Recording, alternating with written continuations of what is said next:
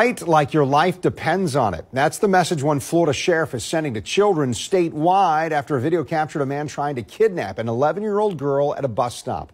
It happened in Pensacola, and Tarek Minor joins us now with the video after speaking with our crime and safety expert. I mean, this happened in broad daylight. This young girl that you see here sitting at a bus stop when this man, armed with a knife, tries to take her literally away to his vehicle. The video is chilling. An 11-year-old girl waiting for her school bus when a man armed with a knife runs straight for her and tries to force her into his vehicle. The girl fights back and manages to get away, never allowing the kidnapper to get his arms around her. We showed crime and safety expert Ken Jefferson the video, who says her actions likely saved her life. It's broad daylight. He probably had been riding around looking for a victim. And he saw this young lady sitting in this grassy knoll by herself, waiting on a bus, and he figured that it was the right opportunity. He wanted to make sure there was no traffic, there was no witnesses. Escambia County Sheriff's deputies say 50 deputies scoured the neighborhood and within 8 hours identified the kidnapper, 30-year-old Jared Stenga, who didn't live far away from the scene of the crime.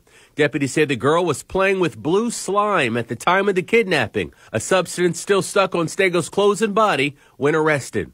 You saw the blue goo, the slime that's on the suspect that the victim had. You're not kidding anyone. We know who you are. We know you're an animal. And we also know you're under arrest. If she had just screamed and became a victim, he would have got her.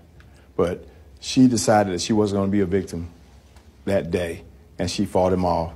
And he had to get away because he was spending too much time. Jefferson says kids should scream, scratch, gouge, claw, do whatever they can if this were to happen to them, offering this advice to parents on what to teach their children. Teach your kids to do what this girl did. If they find themselves in a situation where somebody's trying to take them, you fight for your life. You just don't give in. You don't give up.